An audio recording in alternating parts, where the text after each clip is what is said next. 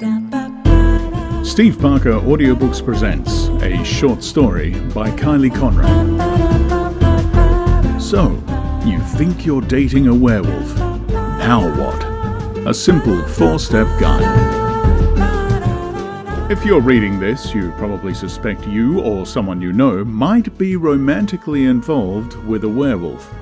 A lot of men can give off the werewolf vibe when in fact they are just regular men. This guide will help you know the signs to look for and give you some helpful tips on dating a part-time paranormal monster. Step 1. Know the signs. Many men out there will have you convinced that he's a werewolf. Their habits and behavior are utterly baffling and inexplicable to females' understanding, so it's no shock that some things our guys do raise the wolf flags. Here are the things ladies mistake the most to make them think he's secretly a werewolf. He gets restless or moody around the time of each full moon. He likes to eat his steaks rare. Has excessive body hair. Has a propensity to urinate outdoors. He likes to howl.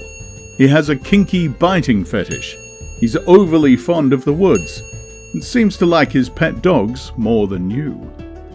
If you've witnessed your guy do any or all of these, congratulations! Your boyfriend is almost certainly not a werewolf. Below are the signs and behavior you should be on the lookout for if the dude is in fact a werewolf. Suffers from chronic halitosis caninea, commonly known as dog breath. Routinely loses his mobile phone, wallet and/or keys in densely forested areas. Goes radio silent and is absent from his social media every time there is a full moon cycle. Has a remarkably keen sense of smell and/or hearing. Has been caught more than once naked in public or has been arrested for indecent exposure early in the morning on one or more occasions. Goes out of his way to avoid touching your silver jewelry or cutlery. Always returns from camping or hiking trips reeking of a terrible stench. This will not be your typical guy funk. We're talking drunk a gallon of lighter fluid, slept in a back alley dumpster under a motel carpet and used the butt of a skunk for a pillow, burn the sheets and call an exorcist level of stink. If your man is guilty of 5 or more of these hallmarks, you may just have a werewolf on your hands and should proceed to step 2. Step 2. Verify, don't vilify.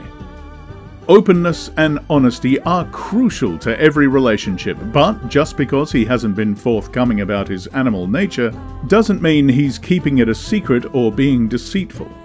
It's important to realize there's a possibility he himself is unaware of his ILD, or involuntary lycanthropy disorder.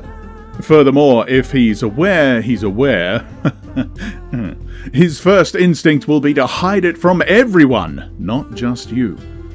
Nothing sows the seeds of distrust like being accused of being a demonic cryptid, especially if you don't know you are one. Luckily, there are a couple of ways to get wolf confirmation, and you won't have to smelt bullets or travel to the Italian Alps to get it.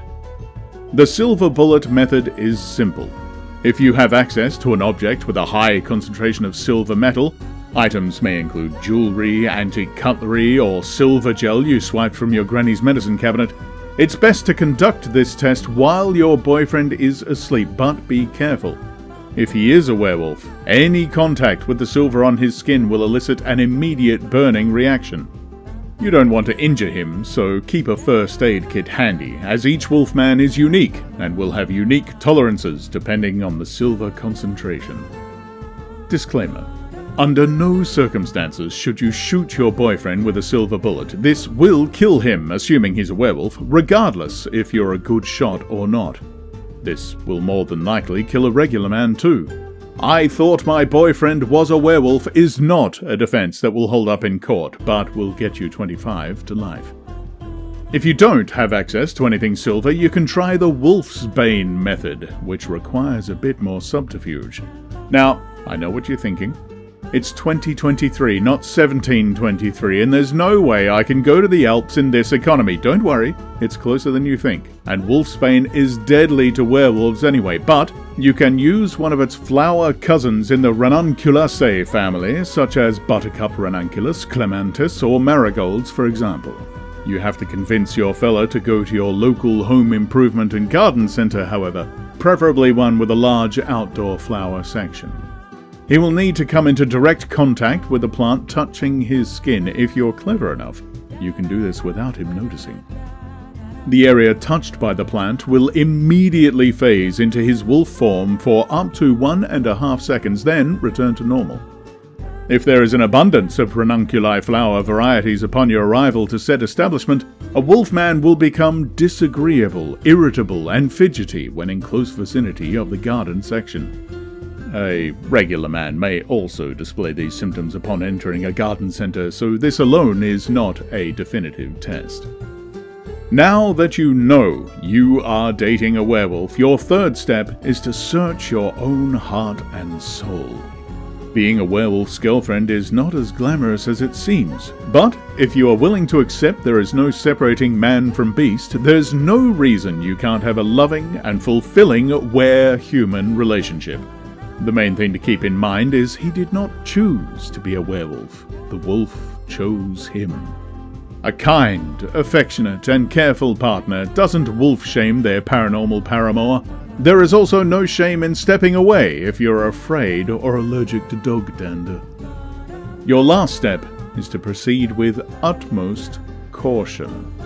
As mentioned in Step 2, your guy may not realize he's a werewolf, and you're certain to encounter resistance if he hasn't figured it out on his own yet.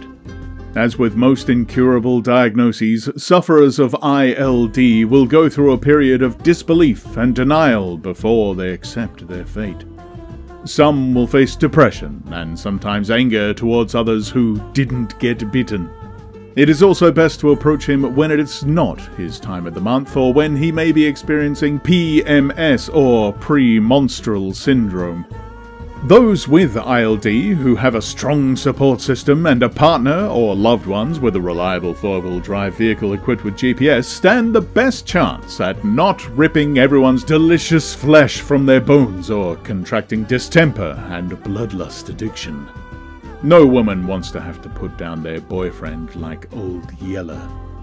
Disclaimer: the first 3 lunar cycles post-infection are a werewolf's most dangerous and contagious. If you value your life and limb, you will stay away from your guy during the waxing, full, and waning moons at this stage of his ILD. You will know by the color of his eyes as he begins to phase into the wolf at the beginning of a full moon cycle. Use this rhyme to help you remember.